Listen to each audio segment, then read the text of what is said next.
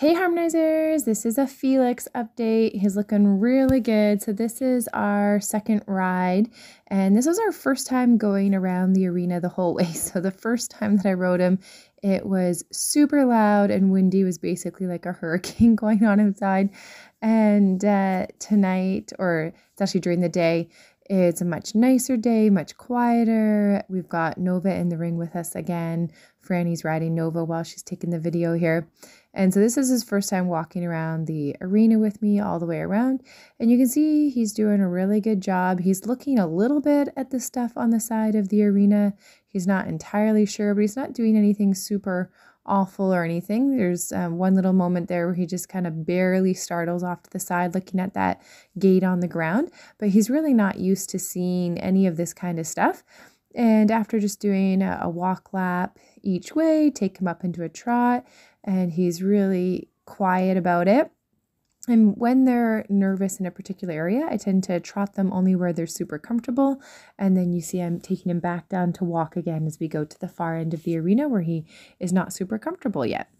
So as we get going around the arena, he settles in pretty quickly, which is great because he's really young still. He's just turning 4 this year, so I really don't want to be doing a lot of time on his back. Just short rides, like no more than 30 minutes, and just kind of focusing on the priority skills of steering, confidence, working on his go buttons, things like that. So we're not really worried about how he's carrying his head or anything like that. We're just trying to get him to go around and be comfortable with me and just understand all of those basic cues. I really love him. He's got such a great attitude and he's pretty comfortable to ride. And this is only his second ride with me, and we're going around the whole arena and he's doing so awesome today. So now you can see he's going all the way around, and compared to our first ride where he felt like barely broke under saddle, to this ride where he definitely still feels green, like he kind of looks at things and stuff. But here's a little look at just kind of how good his brain is, where I'm asking him to go over this little mattress. He's sniffing it, he's inspecting it a little bit.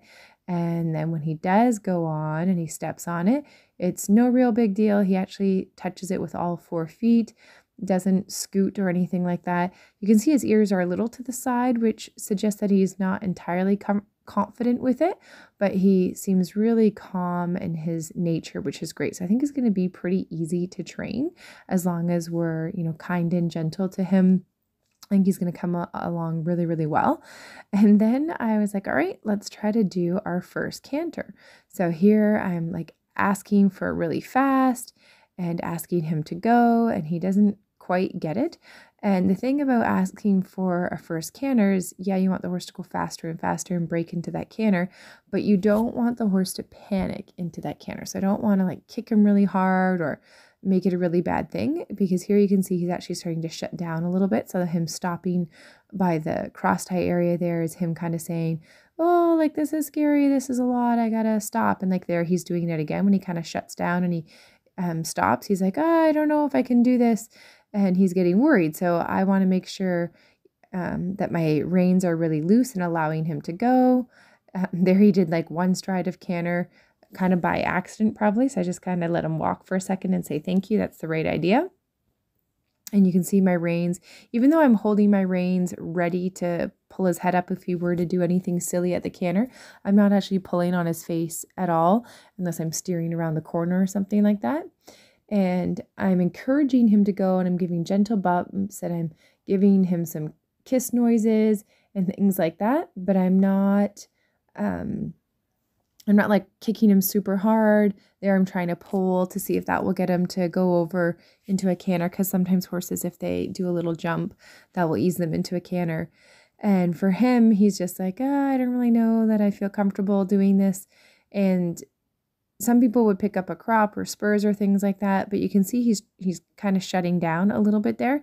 So I don't want to add more pressure, because I don't want to cause him to become a bolter, because when horses shut down, the next step, if you're not listening to their stress, is for them to really freak out and to bolt or try to run away or something like that.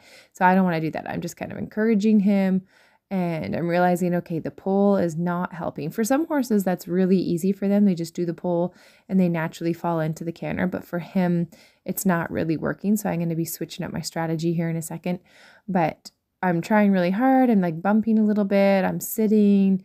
I'm trying to scoop, trying to do the pole. And I'm like, all right, this is not working with the pole or anything. And you can't make the horse go around laps and laps and laps and laps because they're going to get tired. So it just doesn't really work. So I'm like, okay, well, he went a little faster. We'll try going to the right, which is actually his more balanced way when I lunge him. He seems to hold his right canter lead better than his left canter lead. So we're going around to the right, trotting the little area. And now I believe at this point, Franny got off Nova. So she was able to kiss a little bit and almost pretend like she was lunging him around the corner. And we get our first canter going to the right. And I wanted to hold the canter long enough that he had a chance to really get relaxed in the canter, make sure that he breathed. And then we come down to a stop, which he stops really well. And he's going to earn that little cookie there. So that was a really great canter for his first canter. Worked really well. And for him, it worked combining the ground cue person with me riding on top. So here's now a look at going to the left. And this is his way that's not as strong. And you can see he actually picked up his right canter lead and then did a flying lead change to get that left lead. And then there he just kind of stumbles a little bit. We don't steer so well through that corner there.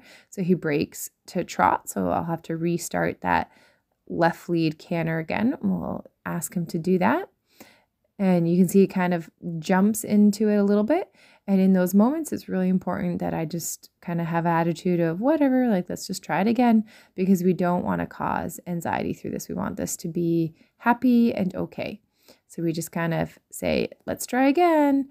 But it is tiring because I'm like, okay, like I'm trying to balance out that we need to go, but we don't want him to get really out of breath. So I'm like, okay, we have to take a moment to just walk for a second, let him catch his breath because we don't want to kill the poor little guy trying to get this canter lead. That's not going to help him build up his confidence or anything like that. So I'm like, all right, let's walk for a second, catch our breath, and then we're going to try again.